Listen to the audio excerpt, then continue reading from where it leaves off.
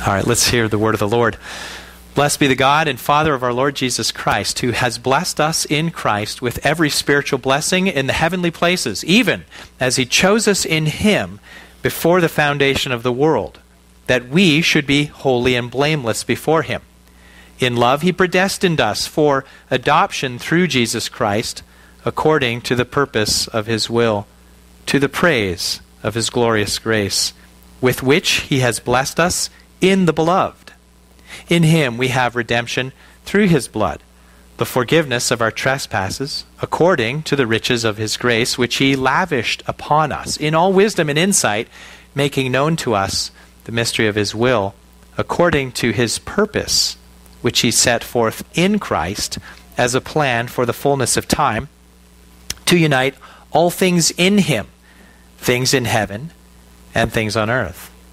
In him we have obtained an inheritance, having been predestined according to the purpose of him who works all things according to the counsel of his will, so that we, who were the first to hope in Christ, might be to the praise of his glory. In him you also, when you heard the word of truth, the gospel of your salvation, and believed in him, were sealed with the promised Holy Spirit, who is the guarantee of our inheritance, until we acquire possession of it, to the praise of his glory. This is the word of God. We thank him for it. I invite you to bow with me as we pray in preparation. Our Father, because we do not live by bread alone, we need your living and active word to take hold of our lives and form in us the very character of Christ. We know that is to your glory. So we pray that you would give us ears to hear and hearts to respond in faith. For the glory of Jesus, we pray it. Amen. Well, over the last... I'm fighting a little bit of cold, so I'll try to shut the mic off if I'm going to cough. But bear with me. Over the past several weeks, as you know, if you've been with us, we've been focusing on these 5 solas of the Reformation. These solas, that word sola is Latin for alone. We've been focusing on these. This is the last of that series today. In Latin, they read sola scriptura, that is Scripture alone. Sola gratia, grace alone. Sola fide, faith alone. Solus Christus, Christ alone. And today, Soi Deo, gloria. And these alone statements really summarize the core of what it means to be evangelical. We call ourselves an evangelical church.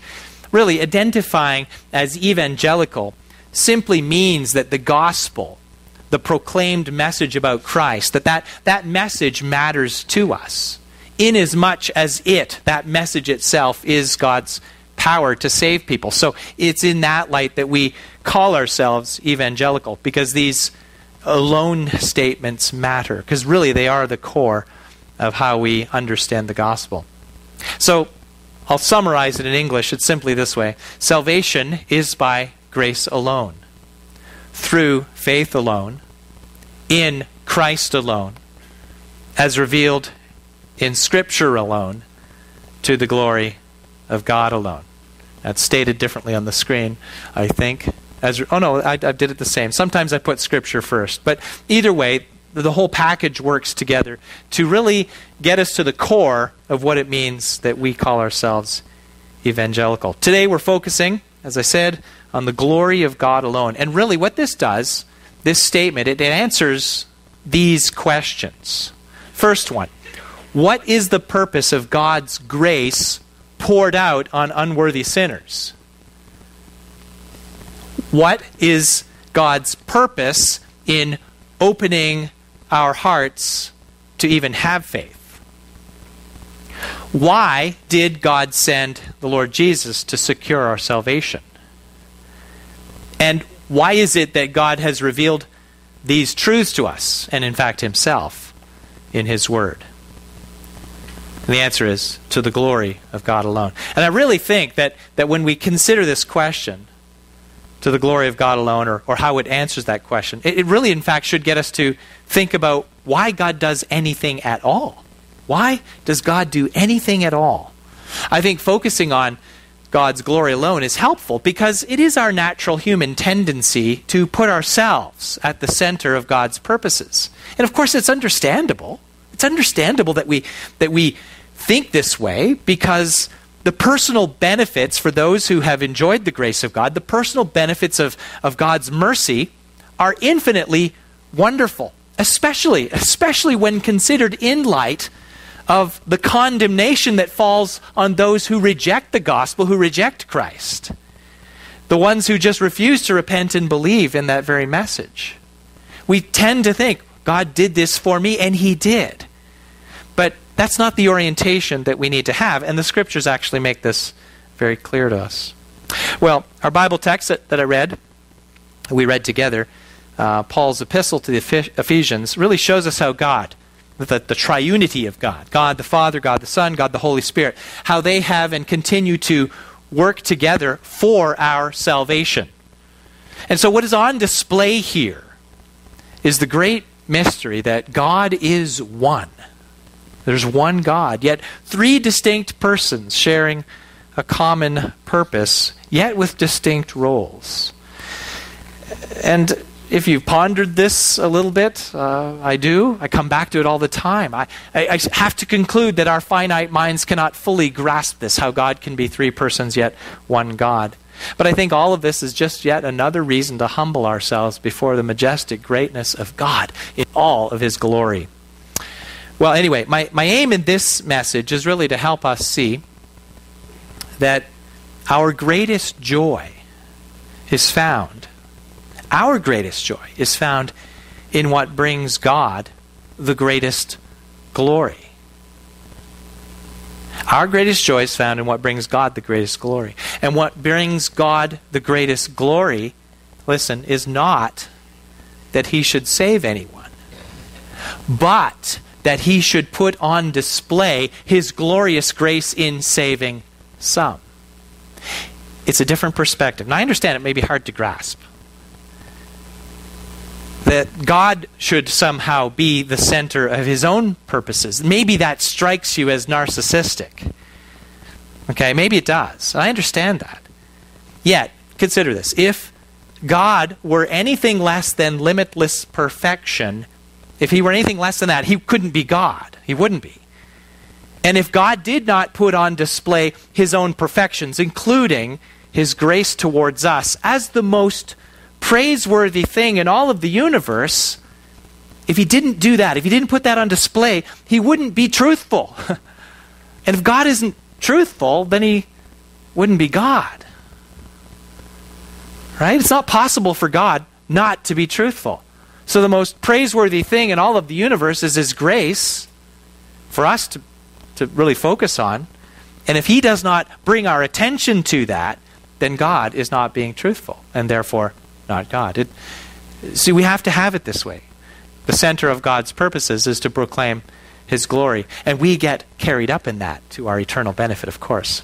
Now we get this. If any person tries to bring glory to themselves like God would, right? If any human seeks glory for themselves that way, the way that God rightly does, we find it offensive, naturally speaking, because we know that no one around us, no person possesses the divine perfections of God, and therefore they're going to be unworthy of such praise. And one who would try to draw attention to themselves, humanly speaking, would only prove that they are self-deceived. Yet it is fully appropriate for God to do what he does for the praise of him. Now, when we surrender in our minds to this truth that everything, including our salvation, everything that is done for God's glory alone, then we begin to see that our greatest personal benefit comes when God is most glorified. God saves us because he is gracious. And even though we gain an eternal benefit, he does not save us for our sake, but he saves us for his own sake. One of my favorite authors and pastor, John Piper, I regard him to be a mentor from a distance because he doesn't know me. I just read his stuff. But anyway, he's mentored me in as much as he can through his books. He says this, and I like it. God is most glorified in us when we are most satisfied in Him. God is most glorified in us when we're most satisfied in Him. Now, the word glory, glorious, shows up in the text that we read 3 times. Verse 6, verse 12, verse 14. And in each of these references, each of these verse points, really we see what God is doing or has done related to the very salvation that He has given us. And what that does, it results in more glory. And glory being dignity, radiance, brightness, approval, honor, majesties. These 3 sections show how God working for our salvation brings more glory to God. So, with that introductory section, let's get to the exposition of this word from God. As usual, I've got 3 outline points here. You can follow along in the worship. There's an insert in the worship folder. And they really highlight 3 truths that identify what God has done for the praise of His own glory. So, right to the first point. Here we go. First point is this. To the praise of His glory, the Father planned. The Father planned. That's that blank there, referring to verse 6. Now, we know that planning is a good thing. Of course it is. We live our lives by making plans. And those plans that we have desired outcomes, of course. And you could just think about getting an education. This may be on some of your minds or your children's minds. Or your parents, as you're hopeful it's on your children's minds. We get an education in order to learn, to be equipped for the kind of work or career that we want. We have this idea and we make some plans. To attain that education, you had to plan to attend. You had to plan to have the money. Along the way, you planned in order to attend class. You planned to make time for research, hopefully. And assignments, hopefully, students. So that you would plan to graduate. And if you didn't plan to do some of those things, you knew somehow that your plan to graduate may be foiled, right? But after college, you planned to get a job, and so you applied by planning with certain employers in the hopes that you would get that job. And you set your alarm clock with the plan to get up at a particular time so you could get to work and do that job. You planned to meet someone who caught your eye. You planned a dinner. You planned to get to know him or her better. You planned a wedding. I know that's fast, but anyway. You planned to find a place to live. Life is planning. We get this, and we take it for granted. We must plan. You know the adage, if you fail to plan, you plan to fail. And understand this, God plans too. Okay, I know the deist would say that God just wound up the universe and went off and had a cup of tea and let it roll. But that's not how it works. The Bible tells us that God is a planning God. And our text really gives us that focus. God is involved in everything, right down to the smallest element, even things and parts that science hasn't even discovered. God's in that deal. But of course, the difference between God's planning and our planning is that our planning can be foiled. We can plan to do something, but something might get in the way. We don't have all of the power and authority to make those plans work out. But when God plans anything, the outcome is absolutely certain. His plans are never foiled. And so we see here in our text that we read together, the Apostle Paul begins with this statement about God's planning. And it begins with this doxology. Blessed be the God and Father of our Lord Jesus Christ. And really what he's saying is, this is a reason to praise God.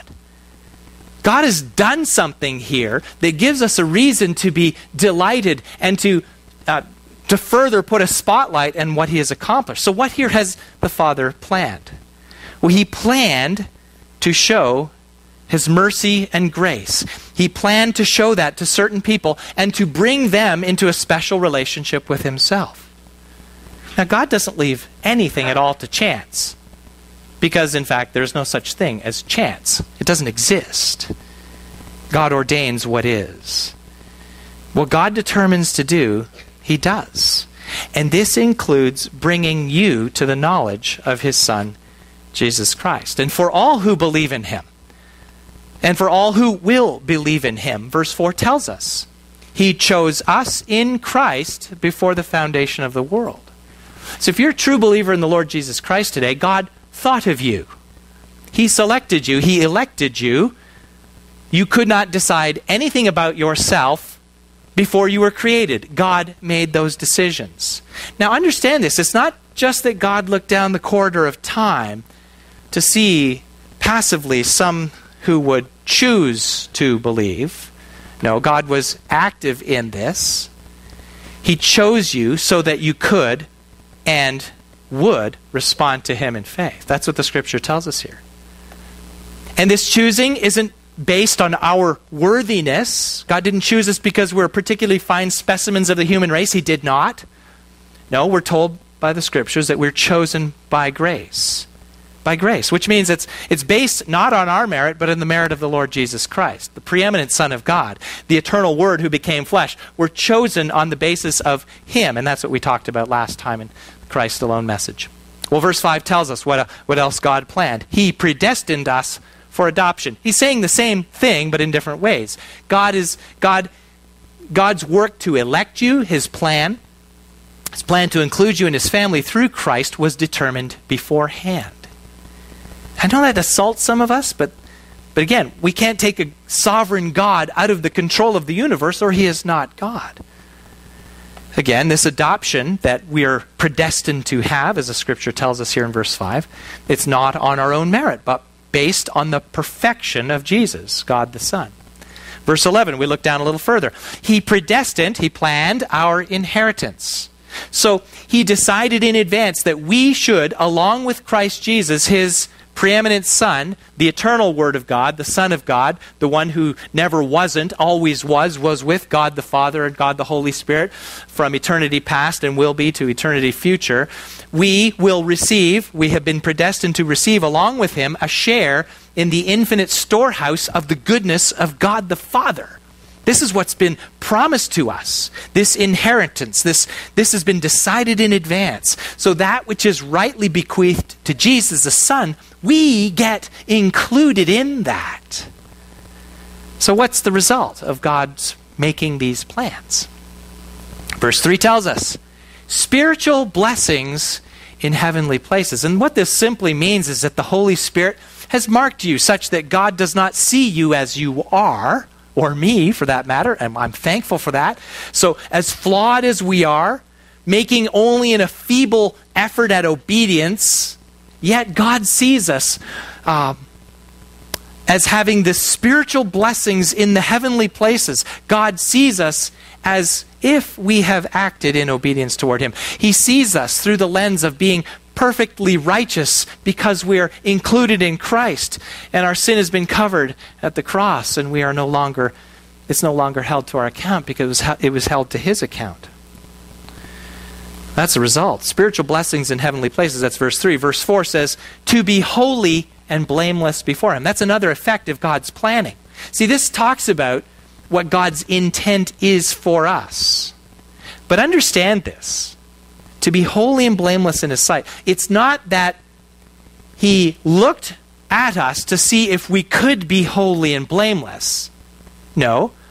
In fact, what he did was he saved us, undeserving sinners, in order that he might show the rest of creation what his grace accomplishes. And this is one of the marks, the distinguishing marks, I would say, of someone who belongs to Christ. If you belong to Christ, there is something at work in you that makes you desire holiness. Right? It makes you long for the day when sin would be eradicated. And that desire doesn't come from within us. That's something that God has done to us. It's changed us. And it can only be attributed to the work of God's grace in our lives. Now, marked for being holy and blameless in God's sight does not mean by any stretch that we're not at present still tempted, tired, and sometimes and maybe even often failing in this regard. But what happens is that God's intention for us somehow becomes our desire, doesn't it? And over time, if you've been in Christ for a while, you know that you have this increasing hatred for your own sin. You see in yourself the things that displease God, and you say, I want that out. And you see sin in the world around you, and you're grieved by it. The things that the world turns upside down, the very moral things that just get completely thrown away, the things that we know God is displeased with, they become normalized in our culture, and it grieves us, and it weighs in on us. And if we're not careful, we become judgmental of people who do not know Christ and have no compunction to behave obediently, and yet it weighs in on us, and we get that. And so this increasing hatred for sin in our own lives ends up that we confess when confronted, and we long for that day when Christ will return and there will be an end to evil of any kind. Another result of God's planning is that he is making known to us, this is verse 9, the mystery of God's will. Making known to us the mystery of God's will. That God's salvation, because if we read through the scriptures, we see, well, God had this focus on these people, these Israelites, these Jews, but then somehow God expanded that. Well, it's not that he ever really had left anybody out, but he had a way of showing it to the world. That God's salvation, the mystery of God's will, is that his salvation would extend beyond the Jews to include a people from every tribe and nation and language on the earth. And we, who are not Jewish, Gentiles, we get to be included in this thing called true Israel. No longer is there this dividing line between Jew and Gentile, and the wall of separation has been removed, and we are one in Christ. This is the mystery of God's will. To unite, as it says in verse 10, all things in Christ. That's peoples, but also creation, to take the curse finally away. This is the plan that's being worked out, to remove the curse from creation and restore everything to the way it ought to be when Christ returns. Now, why has God done all of this? Is it because you were worthy to be included in God's family? Is it because you knew you needed saving? No, we have to take this as what the scripture says. We were included for no reason in us at all.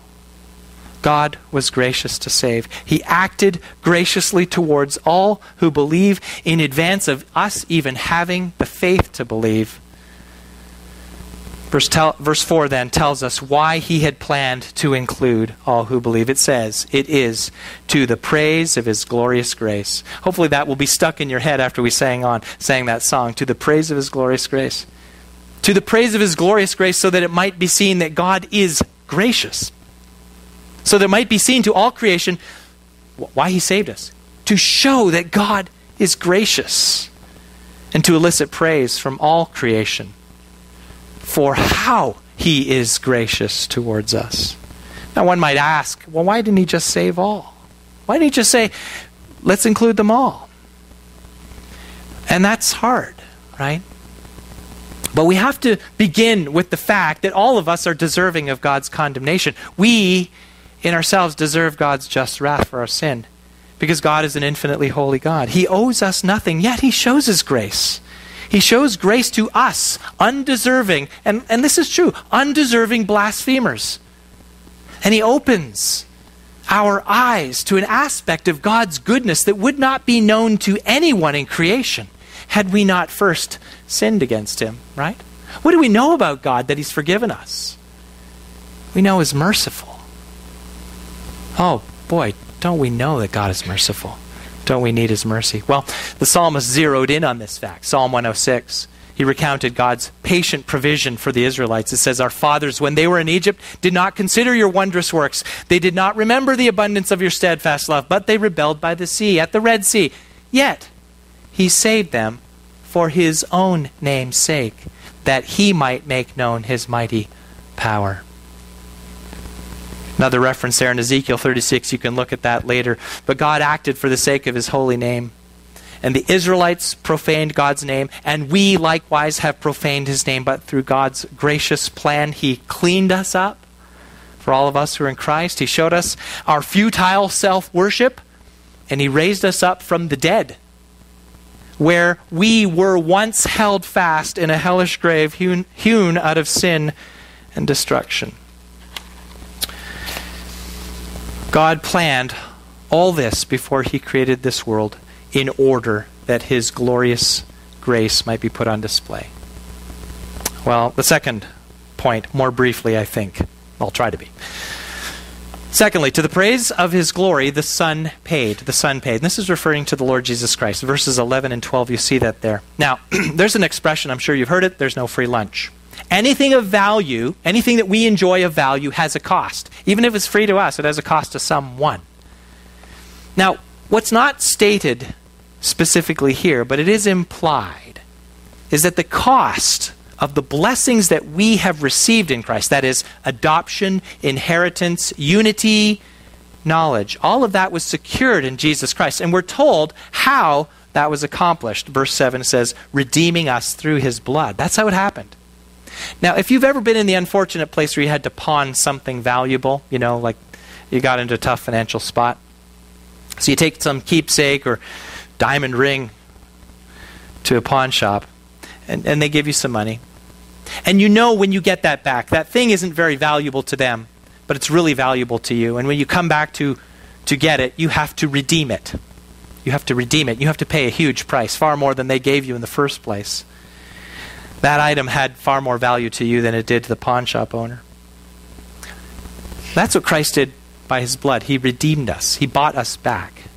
Now, when the Israelites were enslaved in Egypt, God had redeemed his people from Pharaoh. This is in the Exodus, in our book of the Bible. He did that through a series of plagues. And the final one, pictured in the Passover celebration that we're coming up on, that our resurrection celebration is sort of sitting around.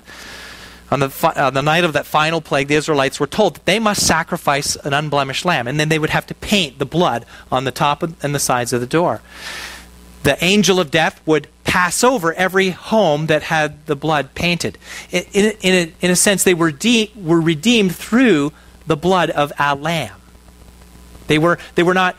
The plague didn't fall on them. Now, the Egyptians didn't believe it, and they were unconcerned, and they lost their firstborn in every single household. But the Israelites, they heard God.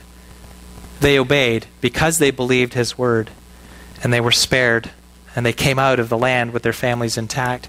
Our redemption likewise in Christ. It was purchased by his blood, not the blood of a little lamb, but the blood of the Lamb of God who takes away the sin of the world, as was announced when Jesus came on the scene. And Jesus willingly died on the cross, and his blood redeemed all who believe. That blood, as it were, painted on the doorposts of our hearts, so that condemnation that we deserve would pass over. And if you're in Christ today, it's because of the blood of Christ who has purchased you. Writer of Hebrews says this, we have been sanctified through the offering of the body of Jesus Christ once for all. And that word sanctified simply means set apart. Just like the Israelites, they were set apart from the Egyptians by means of the sacrificial lamb. And we likewise have been sanctified, that is, set apart by the blood of Christ. But if you follow the story through the Exodus, even with the Israelites, they continued to disobey. They all stood at the mountain of when God gave the law through Moses at Horeb.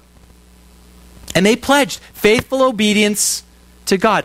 Everything that you said, we will do, they said. And yet, again and again and again along the way, they returned to the rebellious ways. Clearly what they needed was something more than to be physically separated from the enemies of God.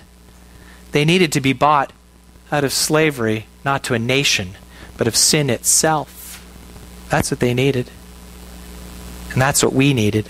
Here's how Peter explains it in his first epistle. You were ransomed from the futile ways inherited from your forefathers, not with perishable things, such as silver or gold. That's not what ransomed you. But with the precious blood of Christ, like that of a lamb without blemish or spot.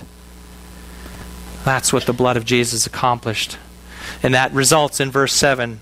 It says, the Son giving us forgiveness of our trespasses according to the riches of God's grace. We're told that later in Ephesians, but now in Christ Jesus, you who were once far off have been brought near by the blood of Christ. And so why did God do this? Why did Jesus die and take upon himself the condemnation that we deserved?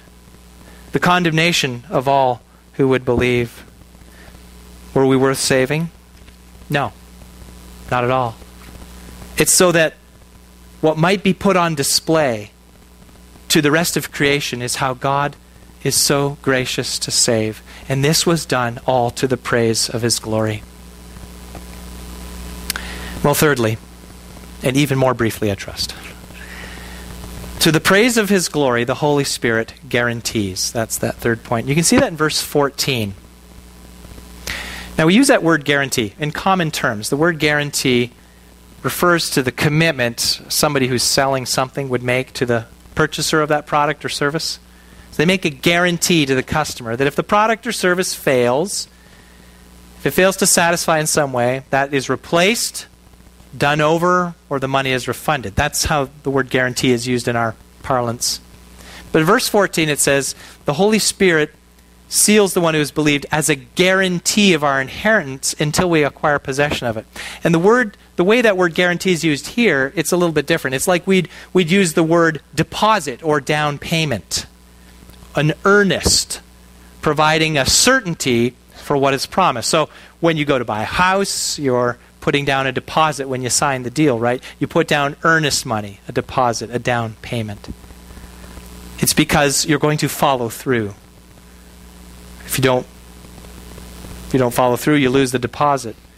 Well, that's the sense that, except that the Spirit wouldn't not follow through. He gives, the Spirit is given as a guarantee, a deposit. The Apostle Paul uses this language elsewhere too. 2 Corinthians 1, 21, 22 says this, and it is God who establishes us with you in Christ, talking about the unity of the believers, and has anointed us, and who has put his seal on us and given us his Spirit in our hearts as a guarantee, a down payment. So what this means is that the Holy Spirit, who creates new life in the one who has heard the word of truth and believed that very word, also, amazingly, gives something of himself to indwell the believer.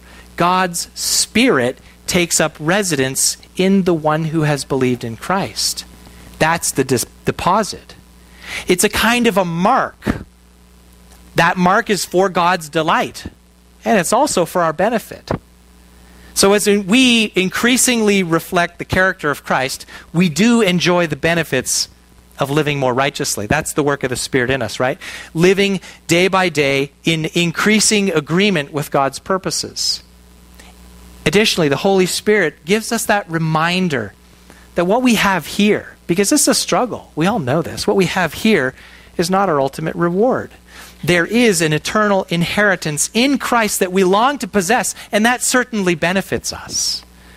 2 Corinthians 5 says this, for while we were still in this tent, we groan, being burdened, not that we would be unclothed, but that we would be further clothed. So what is mortal may be swallowed up by life. He's talking about resurrection, our bodies being restored. He who has prepared us for this very thing is God, who has, and here it is, given us the Spirit as a guarantee to remind us of what's to come. So why does the Spirit mark us? Why does the Holy Spirit do this? To keep us focused on that inheritance, to build in us the very holiness that God wants to produce in us. Why? It is for the praise of his glory. And it's primarily for God's delight. Because the presence of the Spirit indwelling the believer brings actual change in our lives. So over time we increasingly reflect more and more of the character of Christ. And of course, that brings God glory. And it happens slowly. Sometimes really slowly, but it's surely over time. The Holy Spirit convicts us of sin, pride, or bitterness, or divisiveness, or greed, or lust. And then our affections are changed so that over time we increasingly want our lives to be about what is pure and generous and for God's glory. So God shows his power to save and set apart a people, and that is to the praise of his glorious grace. So what does this mean for us? Well, I just want you to, in application, just some thoughts. If God does everything for his own glory, then I think it ought to have a significant impact on how we think and what we do, right? So think about this personally. Family relationships, your marriage. If it's for God's glory, everything, including our salvation, including our existence and our family relationships, including our marriage, how do you behave to your husband and your wife? Are you seeking to build them up in the faith? Are you seeking to encourage them? Are you sacrificing for them? How are you as a parent? Are you seeking to do what glorifies God by teaching your children about the Lord Jesus? How about your work? What does that do to your work? When you go off to work, if you're doing it for the glory of God, your work's going to be marked by integrity. You're going to be somebody who shows up on time and does the job you're paid to do. And you're going to go, in fact, above and beyond because you're not working for that employer. You're giving glory to God. You're doing something to say, God, you're more important than even my employer. And they're going to benefit greatly because you are first?